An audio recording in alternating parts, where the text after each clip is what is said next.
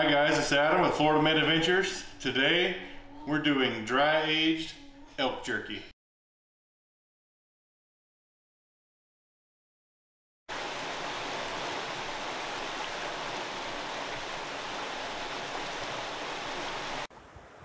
Hi guys, it's Adam here with Florida Man. We are taking you guys elk hunting here in the Rocky Mountains of Colorado. A little different elk hunting though. See those mountains back behind me, right there? Here on this place, we hunt the mountains in the morning, and they also have these elk that live out here on these plains.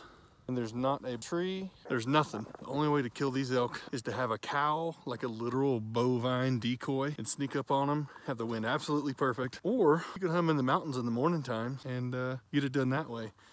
Don't forget to hit subscribe, like this video, turn on your notifications, and again, we sincerely appreciate you watching.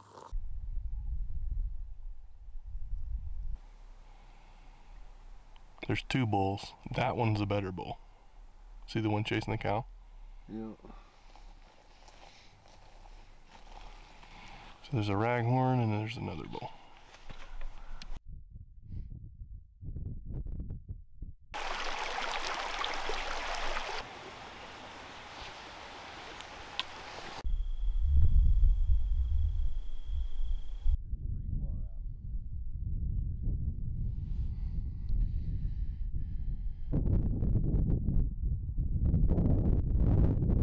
So you guys are probably asking, why is he using an end of an elk backstrap to do elk jerky with? Well, to be quite honest, it's because we haven't eaten through our freezer yet this year, and I've got to use this before I go on my elk hunt in a month. So with this, what we're going to do is we're just going to cut this silver skin off, because as we all know, if you're watching this channel, you know that this is the toughest portion of the entire backstrap here.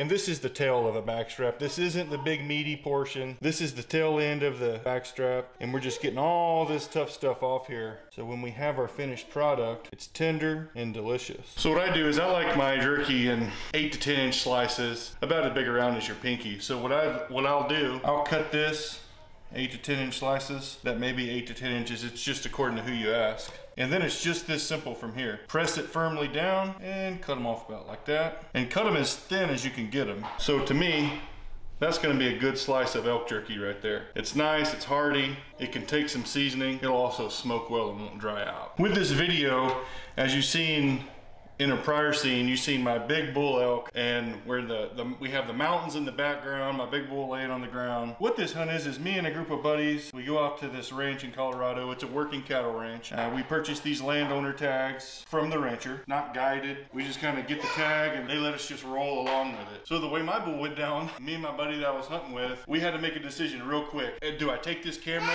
get this hunt on film, or do I not? Well, to be honest with you, I didn't get my elk on camera. But with that being said, when I was done on day 2, I got to follow one of my buddies around and check out how his hunt went.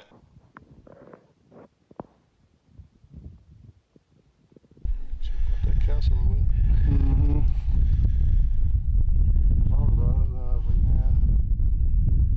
There's 4 bulls in that group.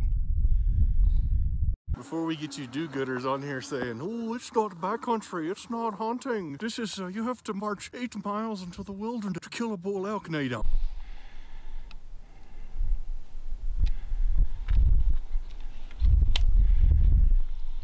That one's clear. Yeah, it's right in front of me.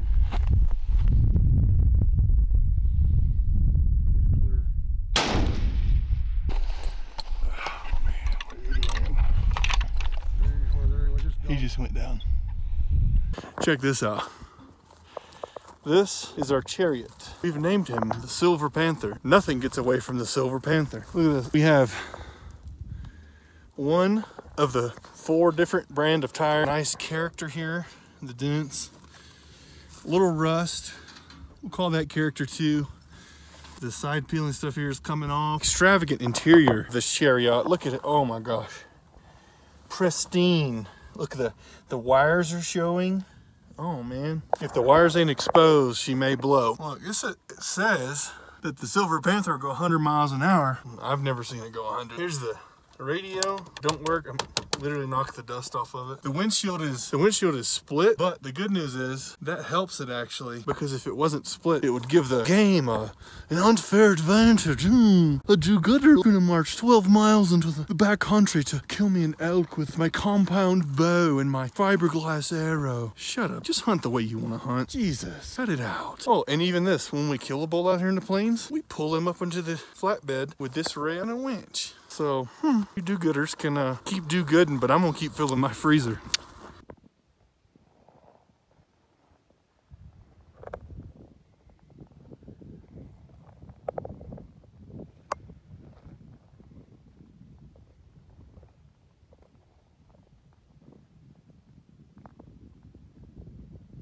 When I say dry age, I don't have a dry ager here at my house. What I do is, it was in the freezer, took it out, and what you do, leave it in your fridge, pat it dry every single day, and just let it sit in the fridge, and it gets that little crust. You trim the little crust off, and I mean, to be quite honest, the only way that me and my family eat wild game is to have a little bit of age to it, because if not, it's too gamey. It's just not great, especially off of one of these big rutted up bulls. So, story of my elk. Me and my buddy were on the ranch. It was early in the morning, and one of our buddies that was in camp, and you go down this side of the creek, we're gonna go down this side of the creek. We'll meet somewhere in the middle. Hopefully one of us have a bull dead. Well, as it turned out, we're up on the mountain watching my buddy shoot at this bull, and we heard him empty his rifle. We have no idea if he hit the bull or not. We just know we seen the bull running as hard as he could up the mountain. So we took off to meet him halfway, and sure enough, we ran almost 1.2 miles. We ran and we cut this bull off. He had 49 cows with him. I killed him, but unfortunately, like I said, I didn't bring the camera. But with that being said, I got some pretty good footage of my buddy Mike's bull. That'll just have to do for this year, but I think next year, we're gonna have enough cameramen and enough people around to really do what we need to do. Here, come take a look at this when it's done. So when it's done, pretty much, you're gonna have it looking like this. Oh, look at that. Dark red, almost purple meat.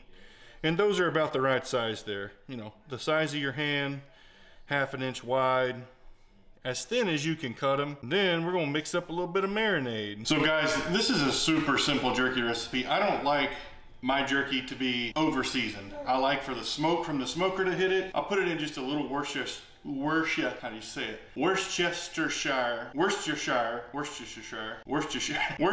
sauce, just to give it a little bit of that hydration that it needs when it's gonna go through this smoking process. So whenever I do my dry rub, what I'll do is I'll use just simple Montreal steak seasoning, garlic, and a little bit of light brown sugar for some sweetness. So for this small batch here, it really doesn't need much. About that much brown sugar, about between 1/3 and 1/2 cup of garlic salt, Montreal steak seasoning. After you got it mixed up, it's pretty much all simple after this. You just put this seasoning, you mix it up, mix that brown sugar, all that garlic salt, that Montreal, just mix it up. Cover your meat with it. Rub it in real good, squish it in, whatever you want to call it, wherever you are. And we'll have people from, gosh, Montana and Wyoming, Oregon, all the western states that'll watch this video simply because it's an elk video. Let me know down in the comments how you guys do it where you're from. Other than, of course, going 20 miles into the backcountry with your homemade bow, being a modern day Daniel Boone. You know, to be quite honest, some of you guys are, you know, all public land hunters. Some of you are private land hunters, but for whatever reason, it seems that whenever I see someone put out a video that they hunted on a private ranch, like a private owned cattle ranch, they just get bashed. But let me tell you something. So whenever I go elk hunting on the channel that you've seen, I'll catch 30 to 40, sometimes even 45 gators a year on public water. Whenever I take my time to leave, to go from Florida somewhere else, I do not want to be dealing with public land hunters. I'm sorry, I'm just gonna work the extra shift at work and I'm hunting on private land. You guys can do what you want to do. I'm just not doing it. If I'm taking time away and I'm losing money away from work, I'm finding somewhere private to go. And kudos to you public land guys. I mean, it's just not for me. Public land alligator hunting's for me though. That's my jam. So with that being said, I've taken all that seasoning, I've mixed it into this meat. As you can see, it is well coated. And to be quite honest, it would be totally okay if you put that meat right on the smoker right there. It'd make a phenomenal jerky, really simply because of how good elk meat is. When you get all your dry rub mixed in, just enough Worcestershire sauce to moisten it up a little bit, about that much. I mean, when I say just enough, it's like when you're done mixing it again with this, you shouldn't have any at the bottom of the pan. And also with this, like, I'm not gonna let it marinate for days. I feel like it's unnecessary. We're gonna let this sit long enough to get the pit balls fired up and get some of that smoke rolling. A little bit of a life hack real quick before we go out to the smoker is to go out to the smoker before you get ready to put your jerky on it and just grab the rack out of the smoker. Load it up here, go put it on your smoker. It'll save you so much hassle. It'll save you the jerky slices falling down in the grate. It'll save you a ton of time and make it a little more efficient getting the jerky onto the smoker. Guys, our rack is loaded. We got the smoker on smoke mode, and here we go.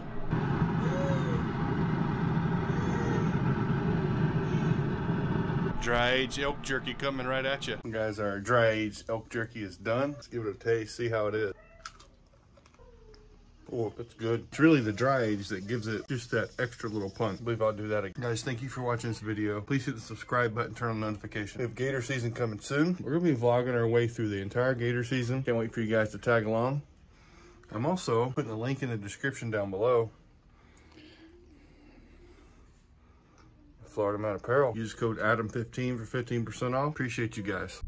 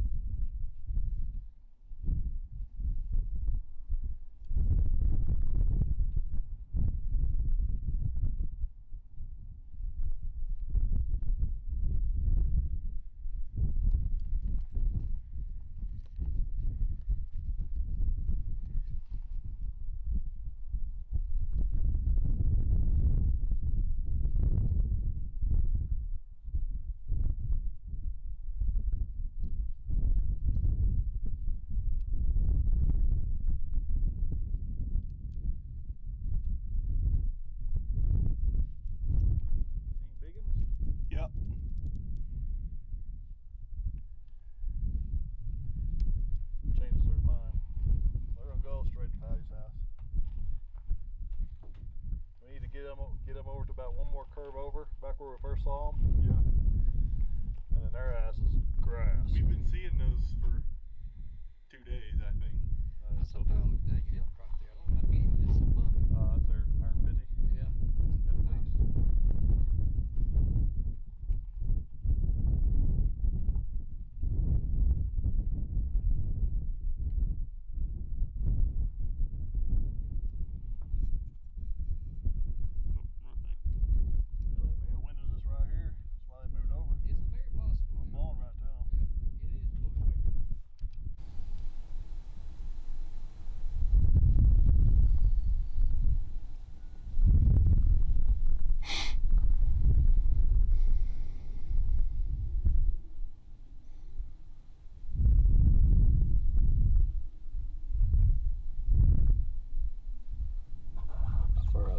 Pronghorn is. Mm-hmm.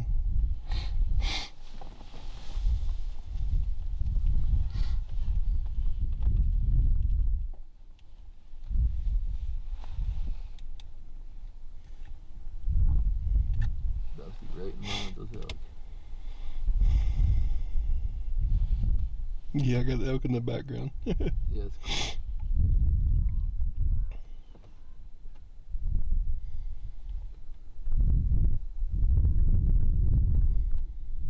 Real decent shot of that pronghorn right now, broadside.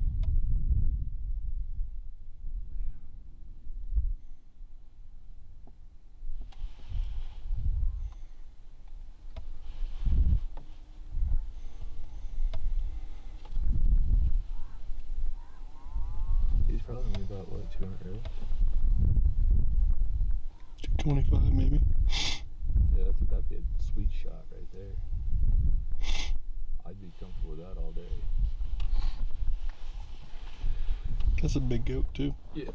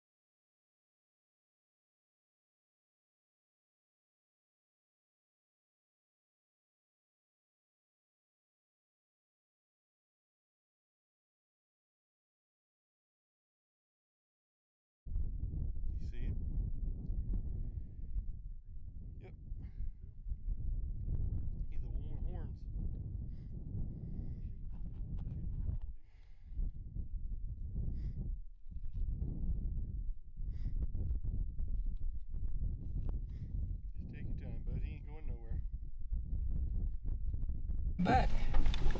206. Huh? 244. He's got to stop. 250.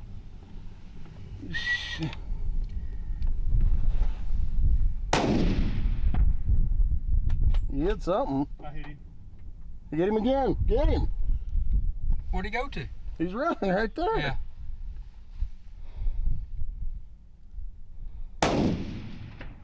Miss. That miss. Let him stop. 335.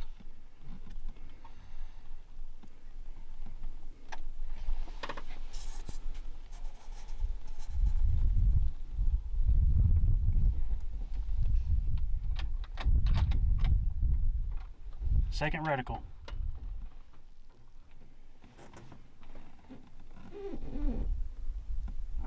354. Right in front of him.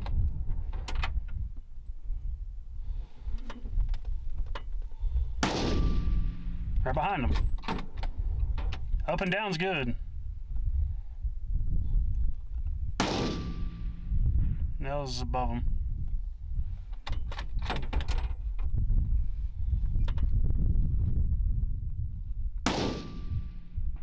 I don't know about that one.